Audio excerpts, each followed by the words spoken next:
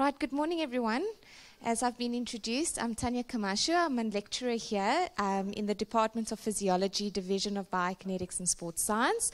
Our degree falls under the School of Medicine, and I'm both a lecturer as well as a registered biokineticist. So my talk today is obviously going to come from two caps, but you'll see I'm very passionate about what I do.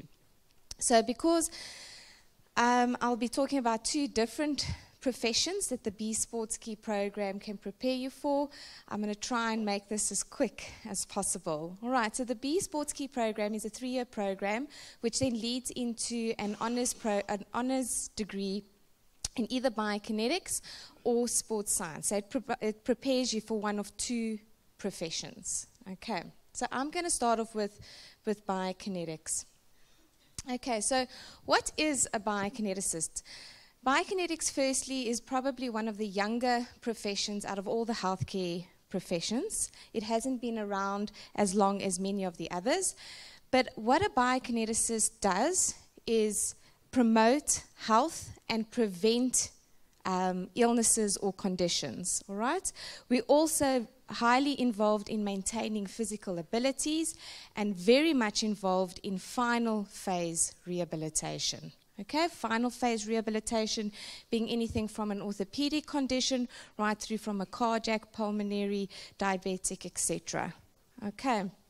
We are a profession that is registered with the Health Professions Council of South Africa, and we are governed by the Biokinetics Association of South Africa. So we've got a board that governs us as well. What does a biokineticist do on a day-to-day basis? Well, there's basically two things. Okay, we do individualized scientific assessments. All right, as well as then from the results we attain from our assessments, we then do rehabilitative exercise prescription. And because we can see a variety of people, from the little ones right through to the elderly, from individuals which are healthy to individuals which are not so healthy, maybe with a cardiac condition, an orthopedic problem, spinal cord injury, brain injury, etc. We are trained to do an array of scientific assessments so that we can choose which one is the most appropriate to assess our patients so that we can prescribe the most appropriate scientific exercise program to help them. So you can see on the screen there's a whole lot of different examples of pictures that I've put up. You can see we are trained to do stress ECGs, we are trained to do pulmonary function tests, we are trained to do graded exercise tests, we do body composition tests, we do various orthopedic assessments. So, yes, we are pretty comprehensive in terms of what we can and cannot do in terms of scientific assessments. As I've mentioned briefly, who do we work with? We can work with the little ones, we can work with the elderly, we can work with patients with spinal cord injuries, we can work with patients with cardiac or diabetic conditions which are recovering. We work with orthopedic injuries, sports injuries. One of the modalities that we work a lot with is hydrotherapy, so especially for patients with chronic pain, arthritis, joint replacements, etc. We do movement therapy, so exercise therapy in the water. So these are just a few of the things that we do.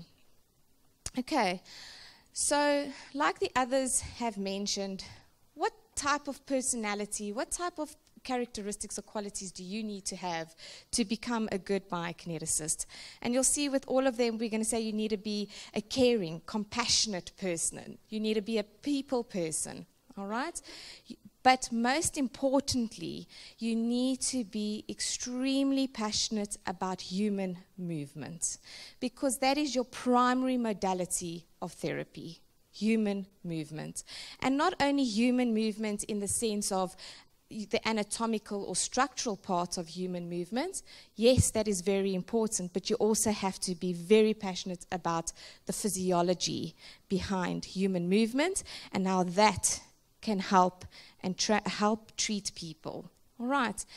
You need to love problem solving, putting puzzle pieces together, be a critical thinker, because at the end of the day, because we're involved with final phase rehabilitation, we need to always come down to what is the cause of this problem so that it doesn't happen again. All right, so we need to make sure when somebody goes back into sport, for example, that we have corrected the mechanical or the movement issues that have resulted in the injury in the first place. You need to be a lifelong learner. Like I mentioned to you, it's a young, dynamic career. It's very popular. It's continuously being researched. New research is coming out. So you need to be somebody who's curious and wants to know more. Right, so a lifelong learner. Another very important quality is to be a collaborator. Collaborator meaning we work in a multidisciplinary sector, so we work with physicians, we work with dietitians, we work with physiotherapists, occupational therapists, we work in a team. So you need to be somebody who's willing, who's a team player, a collaborator. Okay. Before I start with sports science, where would you possibly find yourself working one day? So definitely in the private sector, multidisciplinary medical centers, final phase rehabilitation centers. The South African Armed Forces has a very big biokinetics sector as well. We are also found a lot in the corporate sector. We've got big biokinetics setups at BMW, for example. They now expanding to Mercedes-Benz, okay? A lot of banks, okay? And of course, you can obviously work in the health and wellness industry as well, okay? With regards to sports science, what is a sports scientist? Okay, so what do we prepare you to do then? Well, a sports scientist is exactly what the word says. You're a scientist who then applies science to sport. Okay? So at the end of the day, a sports scientist's ultimate goal or outcome is to improve human performance in a sporting context. All right. Whether it is on an amateur level or whether it is on an elite level, the ultimate goal is to improve performance. Okay, and how do they achieve that? They achieve that through sports biomechanics, so looking at movements, okay? They do it by applying physiological principles to the sport, okay? So how does their heart, their lungs, and etc. respond to certain stresses in sports, and then based on that, they work out specific training programs where they work in certain zones to optimize performance. Another big principle that they use is strength and conditioning. Strength and conditioning is obviously really important because they don't want to get the athletes injured. All right, that's their primary goal, is to prevent injury. So strength and conditioning is a big component of sports science as well. Again, I've put some illustrations up on the screen so you can see what a sports scientist does day to day.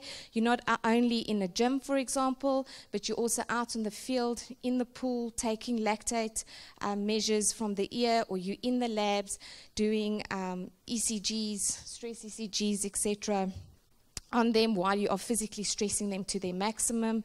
So it's really an exciting environment to work in. All right, where can sports scientists find, or where do you find sports scientists? Well, sports scientists will be exactly where it is, in the sporting environment. So you'll find them working with teams or individuals. Again, as I mentioned, a lot of people think it's only on an elite level. No, you find sports scientists in schools helping, young children get better and eventually fulfill their dreams of becoming good elite athletes. You find them on the amateur level, grassroots level. So anywhere where the science of sport can be applied, you will find them. Okay. So schools particularly are becoming quite a popular environment for sports scientists. All right, what type of personality or quality traits would you have to be? You have to be a competitive person, because at the end of the day, you want your athletes to be better than the next team's athletes, okay? So you have to be competitive, open-minded, again, a critical thinker, a lifelong learner, all right? You need to have high standards, Okay, you have to be very organized, and also very important, you have to be a collaborator. A sports scientist does not work on their own. They work with coaches, they work with sports physicians, they work with sports physiotherapists, because they all work together to enhance performance. Okay. So what does the program entail and what does it look like? So exactly what you see on your screen is the layout of how the program progresses. So it's a 3-year program, and it's a B Sports Key program. At the end of the 3rd year, you attain a degree in B Sports Key. However, that's not where it ends. Okay, you can then apply to be selected into one of the 2 professions I've just spoken to you about. So you can apply to either go into a BSc Honours in Biokinetics or a BSc Honours in Sports Science. Okay, during the BSc Honours years, it's not only an academic year, but it's also a year that you need to fulfill your 1st year of internship for the Health Professions Council of South Africa, and this is particularly for biokinetics. All right, once you've qualified and have your BSc Honours in Biokinetics, you have to do another year of internship at an accredited biokinetics practice within South Africa. And only once you've done that can you then register with the Health Professions Council as a registered biokineticist. So in other words, it takes you about 5 years to become a registered biokineticist and 4 years to become a qualified sports scientist. And of course, if you then have a passion to continue your academics, which we always try and encourage, and you would like to pursue your studies, you can then do an MSc in either or, as well as a PhD. Okay, so most of the biokineticists working at the University of Pretoria have a minimum of an MSc. Okay. On the screen, you'll also see what the entry requirements are. I think they're going to be spoken about in more detail later, but this is something that you need to keep in mind. We do fall under the School of Medicine, so the entry requirements are pretty strict. Okay. We look at 1st and 2nd choice applicants. So where will most of your classes be? Classes will be primarily at the sports campus, I think the best campus, it's the quietest, it's the most beautiful, but you will also have some classes at the Hatfield campus. Okay. Our classes are not only inside 4 walls, but they're also outdoors, so you get a bit of both worlds. Okay, it includes practicals from the 1st year already, and obviously the practicals become more specific as the years progress. Our classes are very interactive, so we like to engage critical thinking amongst our learners, because at the end of the day, that's what the profession is all about. The learners are involved with the Health Sciences Fun Day. They're involved in a lot of the TIC sport events as first aiders. So there's a lot of practical as well as academic interaction in our program. A big component is learning through experience. That's how we find our students learn the best. So we give them the theory and then we help them apply it through learning through experience. So they go out to the different clinics. They go out to the UP Biokinetics practice. They go out to BMW, like I've just spoken to you about now. They go out to the military hospital and work with the soldiers there. They work at the Center of Diabetes and Endocrinology. So we take them out into the community and we let them learn through experience, obviously under supervision. Okay. But it's not all hard work. Through the whole process, we like to say many of the biokineticists out there, whether once they're done, they still remain lifelong friends. Studying is probably the best networking platform. And as you can see, lots of happy smiles and students that are thoroughly enjoying what they're doing. So if I have to conclude and mention one last thing, if you're interested in either or, biokinetics or sports science, yes, you need to be a people person. Yes, you should want to help others, but most importantly, you have to be passionate about human movement. Okay.